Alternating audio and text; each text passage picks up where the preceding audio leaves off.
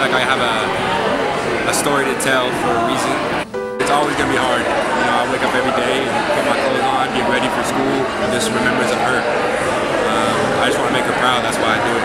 Once I did at Granite Bay, I said, you know, I want to make this a regular thing. I want to spread the word. I want to show people what can really happen to a selfish mistake as drinking and driving. So be smart.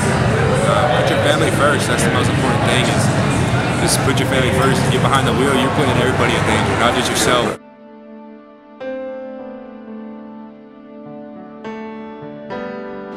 My name is Steven Ponzo.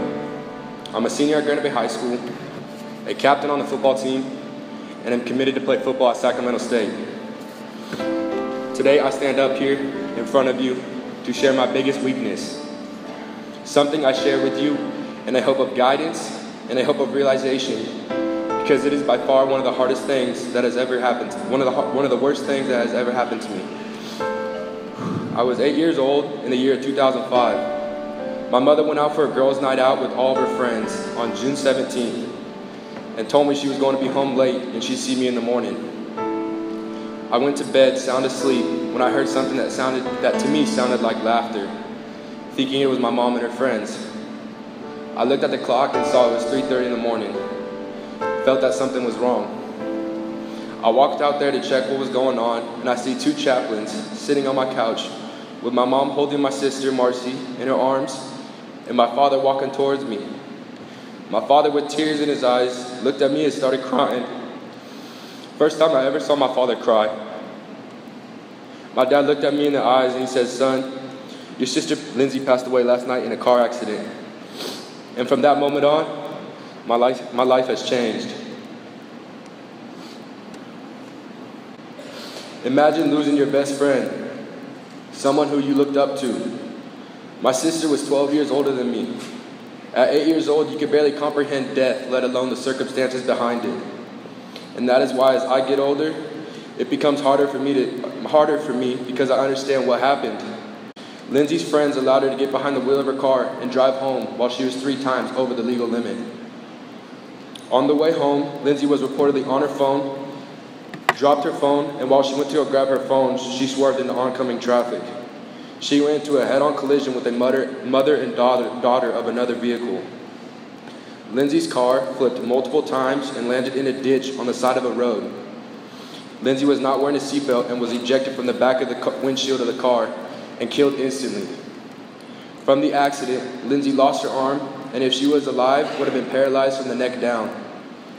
The young girl in the other vehicle broke her leg.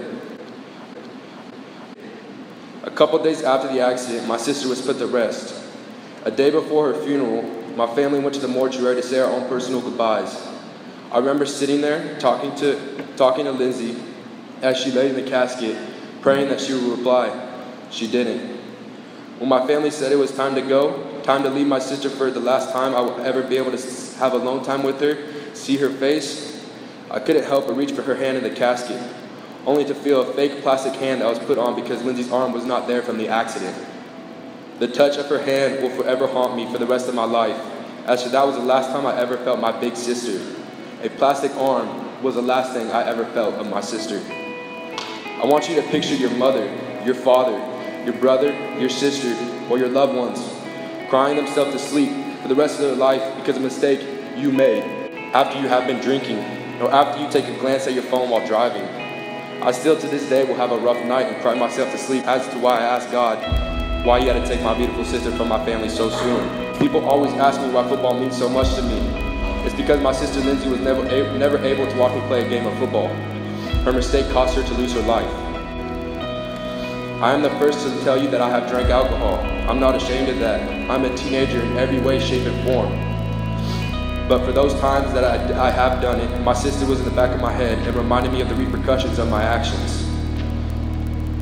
I know the pain it would cause my family if I had made one mistake and gotten behind the wheel. The trauma you create for the loved ones around you is absolutely horrific. My sister made a simple mistake and it cost her her life. Just like it could happen to you or to me if we were to do the same thing. I don't think I could finish my time up here saying anything stronger than saying one thing. I have a niece who is 20 months old. Her name is Piper Lindsay.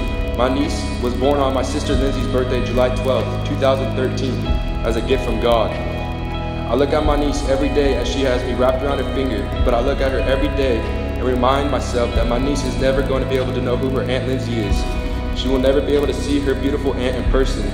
So I want you to sit in your chair right now and truly think about it. Is it worth it? Is it worth getting behind the wheel of a vehicle intoxicated when you could just call home? Because trust me, the trouble you may get in with your parents is a lot better than them getting a knock on the door from chaplains saying that you have died in a car accident. If my sister would have just called home instead of driving, my niece Piper would be able to know who her Aunt Lindsay is today. I hope me coming to your school today is going to be able to show you how serious drinking and driving can be, how much damage can be caused by your loved ones by such a selfish decision. I hope from this day forward, each and every one of you will put your family first before you get behind the wheel of a vehicle intoxicated, so that way your loved ones don't have to be me up here sharing a story similar to mine.